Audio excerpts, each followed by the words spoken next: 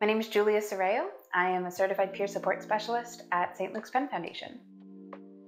I am a peer support specialist that's part of a team. We do community-based services for individuals out and about in the community.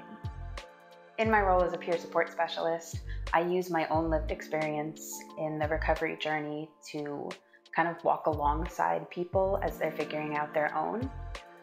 It's like I've been in that deep, dark place. I've been through those struggles, and my job as a peer support specialist is not to drag somebody back out of there, but it's to kind of put on my own bubble and go back to a place that I know really well and sit with them and support them while they figure out their own way out.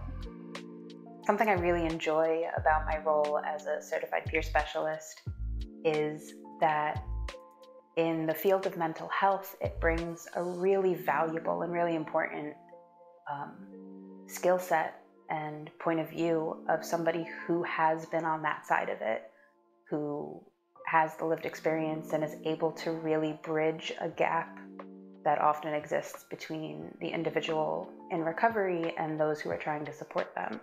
And that's something I found really special about my role is I am an individual in recovery who is supporting them, and so I kind of see it from both sides.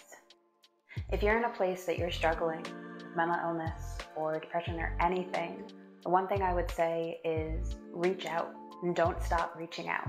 There's going to be somebody who is going to see you and help you. It's never too late to come back out of that, and you deserve to come back out of it. May is Mental Health Awareness Month. Make your mental health a priority.